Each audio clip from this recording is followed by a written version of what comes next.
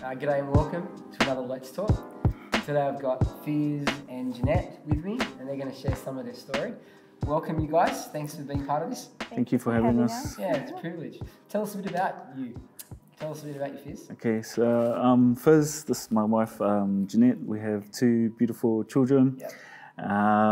We've been with LifeGate for a year now. Yeah. We've come from New Zealand and Whereabouts in New Zealand did you come from? Auckland, New Zealand. Oh, yeah. Wonderful. Yeah.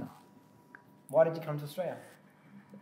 This is our third time moving to Australia. Wow. The other two, we moved to Brisbane, but I think when we moved the other two times, we didn't move with God. Yeah. And the third time, I think we had got God in the center of our plans and everything's just falling into place for us here in Sydney and we love it.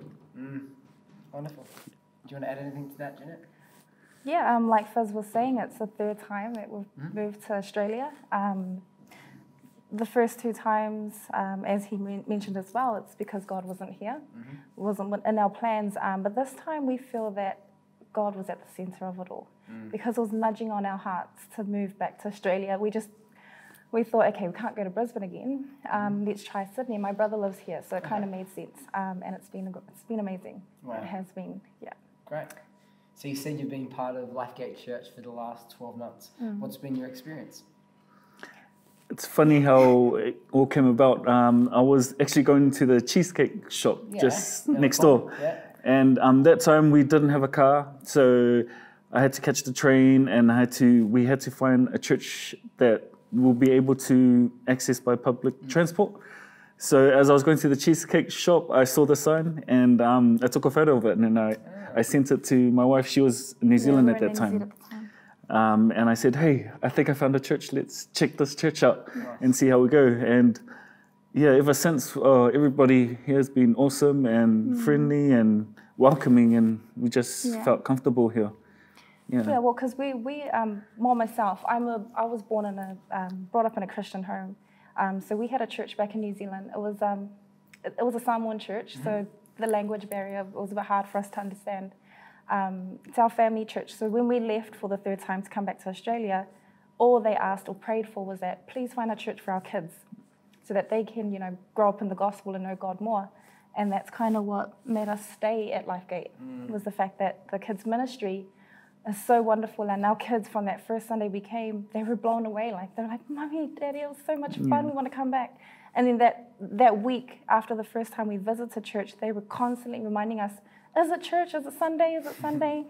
So that's where we knew God was definitely there, and it was just where we had to be. Wow. Yeah.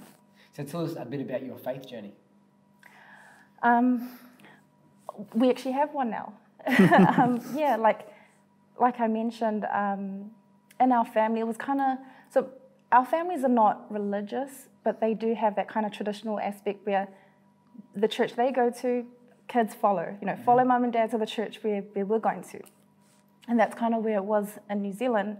And being here in Australia where it's just ourselves to answer to, it's been great to come to church on our own based on what we want to come by. And that's where we've actually developed a real strong relationship with God because we've never felt this way before. Yeah, so it's been amazing. Yeah, that's great. How about you, Fizz? How would you describe your journey of faith? This is the closest I've ever been with God, in a relationship with God, and I love it. Like all our burdens or all our worries and our struggles, we just give it unto God, and God just provides for us. Like ever since this COVID all happened,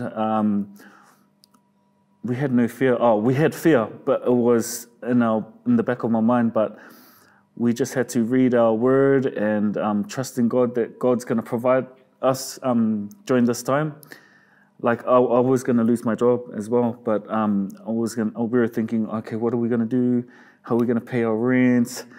Oh my gosh, we got no family here. We just got her brother here, but we just prayed about it and just had a stronger relationship with God. And I think the deeper we dived into God's word, it gave us the understanding that God is with us. Like that's all we need. Yes. Through through all the obstacles that we face in life, God truly is the one that we can turn to, and will get us through the whole.